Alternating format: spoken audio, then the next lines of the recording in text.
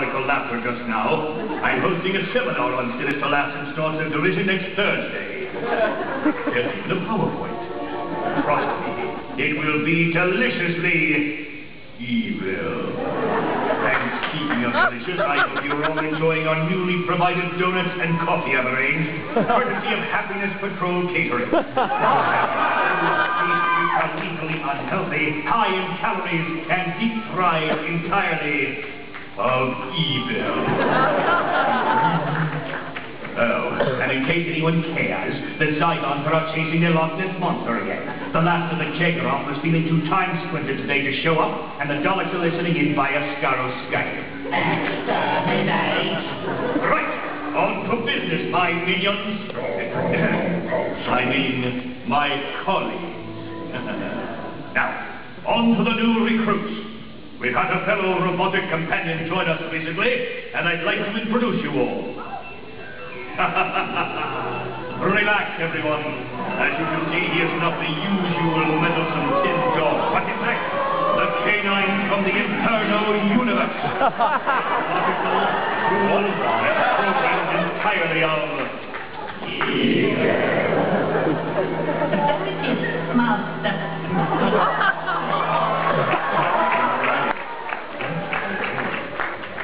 Now on to the 3 new applicants. I have their cover letters here, which I will read aloud. Dear Monster Society of Evil, I am the Valiant, and you may better know me as the amalgamation of the darker nature of the dark. My card is attached below. Okay, hold your horses there, Popplewick. I'm afraid lawyers are too evil even for us. Preach it, this thing!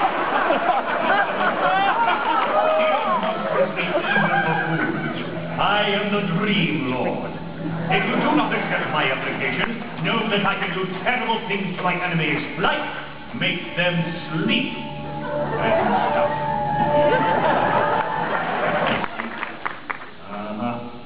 Well, I'm afraid that just does not cut our malevolent mustard. You are rejected. Bring in the last applicant. Dear Master, I shall obey you in all things. I like this guy. I'm just a guy in a sack, but I hypnotize easily, wear any uniform smartly, and I love to shout at things. I even proofread ultimatums. In short, I would make a fantastic henchman. Yours hopefully, Rusty. Wait, Rusty Davies.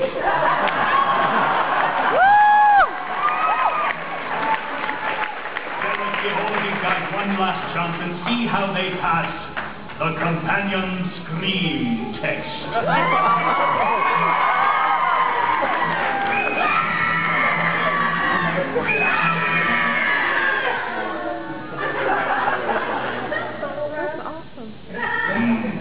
Most disappointing. What do you think, Canine? Insufficient data, Master. As always, aren't you, Canine? Now, before we dispose of them, we have a more important elimination to plan. Namely, our favorite monthly topic, how to destroy the Doctor. Now, cropping him, shooting him, poisoning him, irradiating him, it's all been done and it doesn't work in the long run. Also that lousy Pandorica plan backfired big time. Listen to the bug, folks. I say we use my TARDIS, go back in time, find his very first incarnation, and utterly annihilate him, along with his remaining cells in one swoop. Yeah. Now, I have sent a message, and he should be arriving any moment. Cyberman, strike this portion from the record. I have no evidence.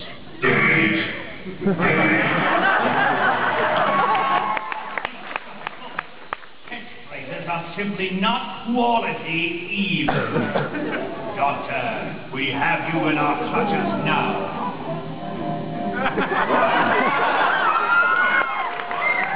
It's he, Doctor, not Doctor Who. And my guy is not very evil. The Doctor must die! Stop! Stop! Your weapons won't won't work on him. He's not the Doctor, not a Time Lord, and not even canon.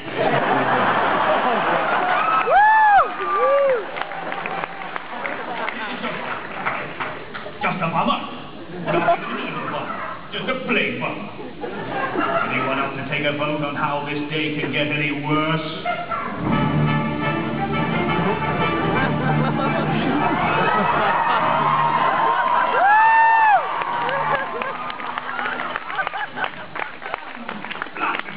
How do you keep doing this? I mean, foiled again? This is like the 23rd time now. It's getting ridiculous. Well, you forget one thing, Doctors. This Auton arm is powered by the Nestine consciousness. As your ninth incarnation already knows, it is self-powered and will fly around this room while throttling all of you in seconds. Seconds, I say. Goodbye. Goodbye forever.